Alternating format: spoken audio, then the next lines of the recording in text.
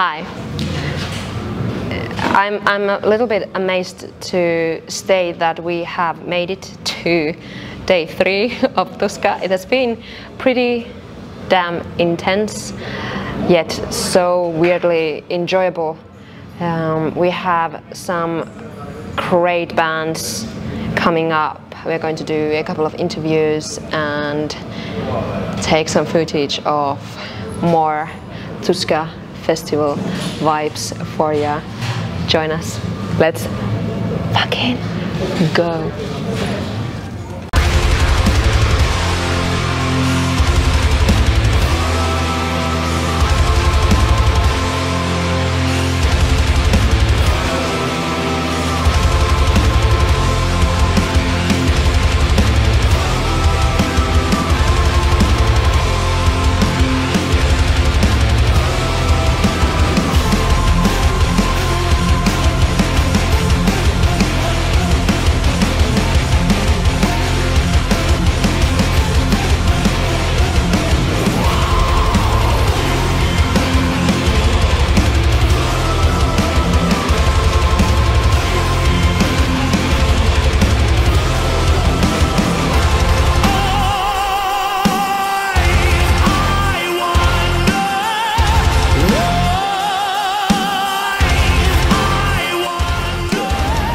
Greetings from another sunny day of Tuska Festival. We have another great Finnish band here with us, Edge of Haze, or part of it. Welcome here, Eero and Markus.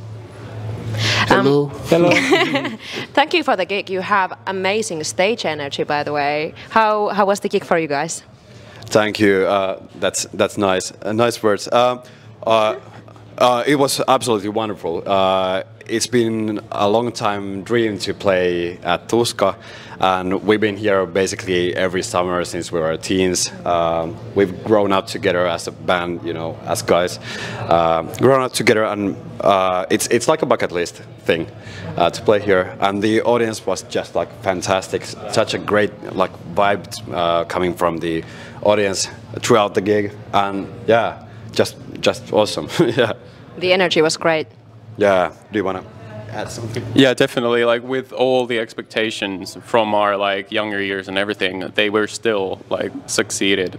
I don't know how it happened, but still, like everybody had so much fun on stage, and you kind of forgot that you're even doing your childhood dream right now. It was just a great gig. Well, I could definitely tell that. Tell us a little bit of yourself and what kind of music you make. Yeah. So we are a Finnish, pretty much progressive metal band with some cinematic twists, orchestral elements, melodic stuff, harsh stuff, kind of like movie music, but in a heavy way. How would you put it? Yeah, that's a great definition. Yeah. Nothing further to add. Yeah, from Espoo, Finland, and we've been doing this for a few years now. So yeah, yeah. You have a lot of contrast in your music. Do you agree? Yeah, for sure. It's a big thing for us. You know, the kind of dramatic elements. You know, so we want to have that like cinematic vibe. Where the song can like transform from different places to another places. So yeah, that's a big thing for us, and always has been. So yeah, I definitely agree. Yeah. You also elaborate when you described your music, but could you narrow it down into describing your band with 3 words? 3 words. Any words?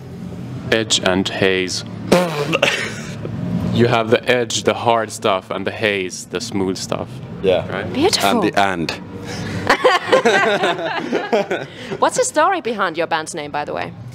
Yeah, it comes from it comes from an old song we did back in like 2010 or something, and we just thought that the Edge of Haze like fitted the band's like musical style so well that we that will be like a great band name. So before that, this is actually like a pretty secret information, but we were called Damage, which is like a well, it's not so great.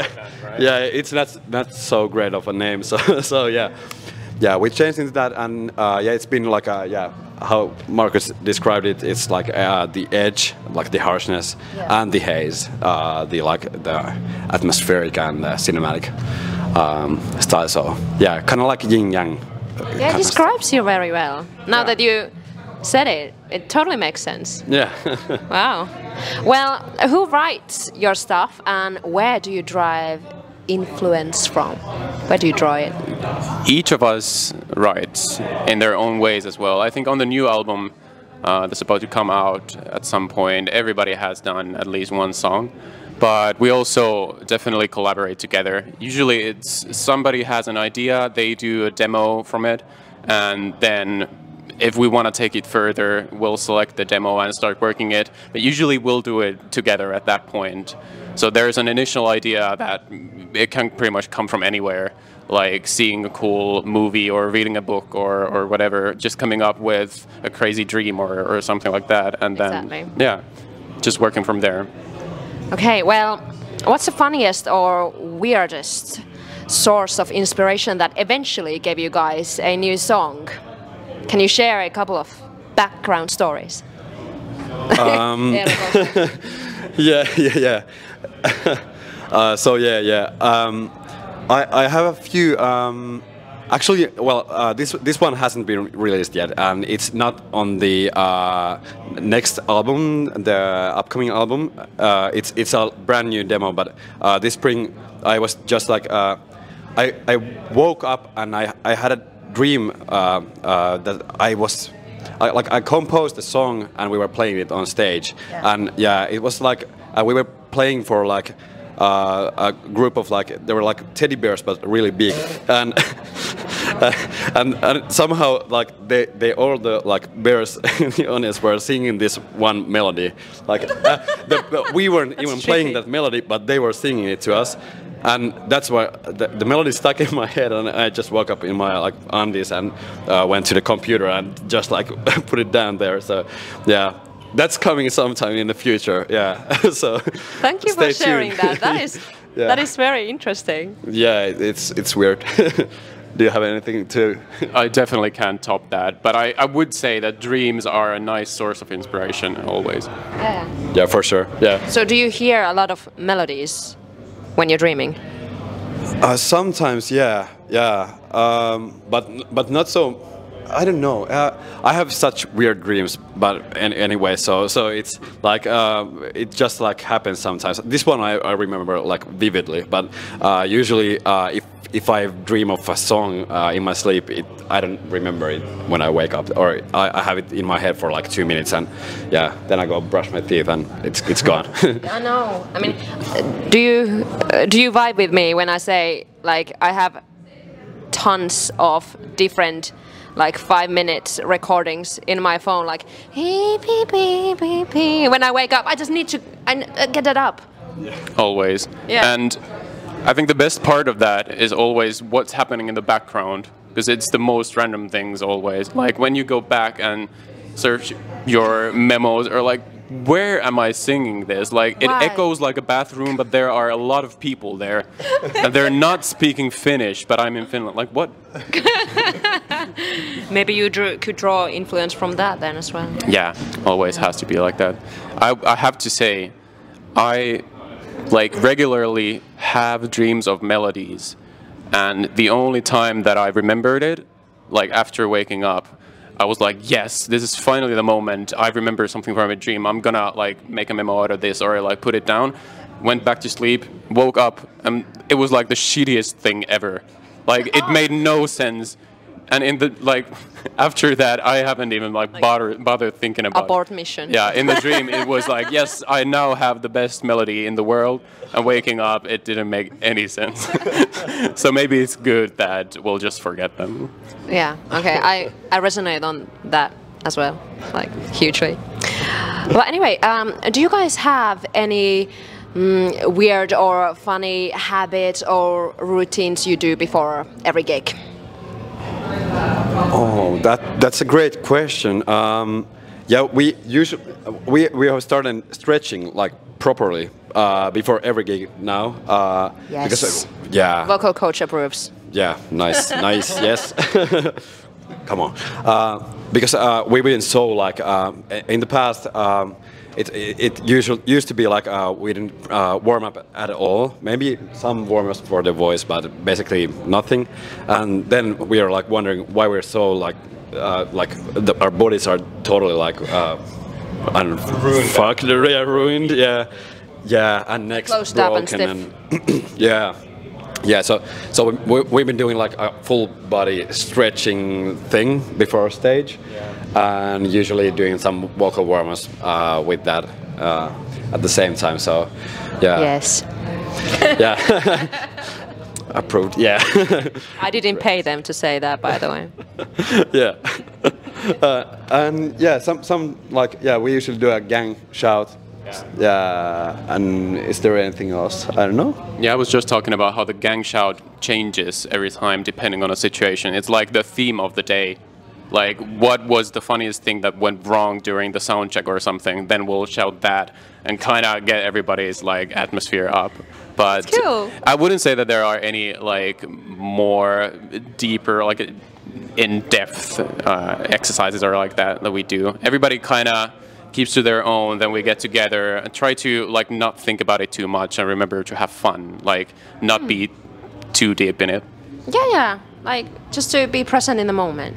Yeah, exactly. Nice. Yeah. The way to really get the atmosphere and the vibe in you. The haze. The haze. And the end.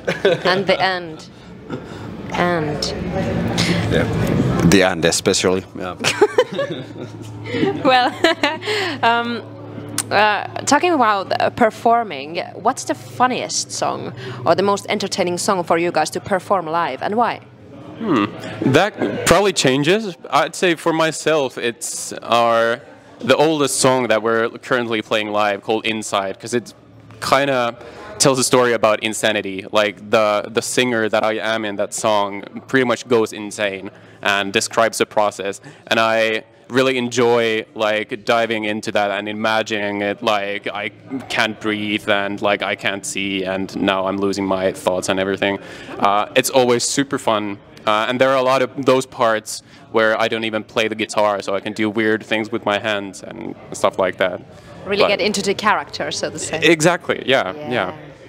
Yeah, it has to be Inside for me as well. So that's a really fun one. Yeah. Because for me too. Yeah, I'm doing some like roles and screams throughout the song. So it's like just like going totally insane. And usually it works with the audience as well. We have usually like some mosh pits going on and stuff like that. So yeah, that's a lot of fun, and it's not too technical as well. So it's kind of like just like now you can party and have fun, and you can let loose. Yeah. The hard stuff is behind you usually at that point when the song comes. Yeah. So it's a fun song to play. Yeah. For sure. Throw yourselves in and let go. So to say. I think that is one of the songs that really like translates to the audience as well. Like they seem to really vibe with that. Yeah. As well. Yeah, with going insane. Yeah, it's everyone wants. I know this feeling. Yeah. This is me. Yeah, but everybody wants to go insane once in a while. Go crazy. It's fun, and it was actually a lot of fun to play our new song Endgame live for the first time as well. It just came out. But it's a much more like technical song, so you have to be much more like focused throughout the whole thing. Yeah, but it was a lot of fun. Yeah. Now I actually have one more question for you guys, and that is, could you share some Edge of Haze future plans and goals with us? Oh yeah, so we have this new album that's gonna be released probably this year, hopefully. We don't have a release date yet, but it's coming. It's in the nearby future. And then we're playing our first gig abroad, which is like a big dream come true. Wow. Will be, yeah. It's in this like progressive metal festival in Germany called Euroblast, and we actually went there just to party and have fun back in 2014. Yeah. Yeah, like that's in a really special place in my heart, at least, because it was probably the most fun that I've ever had in a single festival, and like to an extent where we're joking, like this would be the funniest place to play. Like if I could choose one place to play live, it could be this, but I actually didn't even imagine that it would be possible. So now that's the thing that I'm probably looking most forward to this year. Other than that, yeah, just jamming together, putting out those new demos, having weird dreams, and the end. Yeah, and dreaming of teddy bears. Yeah. Dreaming of teddy bears. Yeah, that's definitely the theme of this interview. And. Anyway, sounds exciting, and it really seems like you guys are like your hard work is paying off, and your dreams are coming true, and I really hope to hear more from you guys in the future. Thank you so much. Thank you, and thank you for the interview. And let's go and have an amazing rest of Tuska Sunday, shall we? Yes. Thank you one more time. Bye bye.